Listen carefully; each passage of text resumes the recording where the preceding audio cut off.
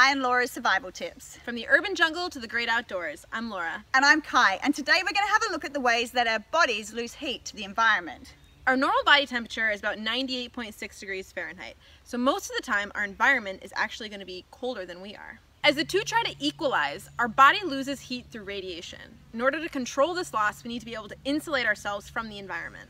As with radiation, convection is also a loss of heat to the environment, but the difference is with convection, it's a loss of heat from a rushing of air going past your body, such as a wind or a fan. So this is why it's really important in a survival situation to make sure you can find a place that's out of the wind to shelter in.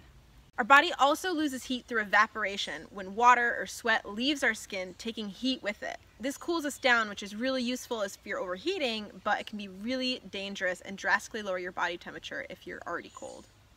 Another way that our body loses heat to the environment is conduction. Now this means that your body is in contact with an object or a surface that's at a lower temperature than it. So your heat is going to be transferred into the cooler object. This is why it's really important to insulate yourself from the ground when you're sleeping.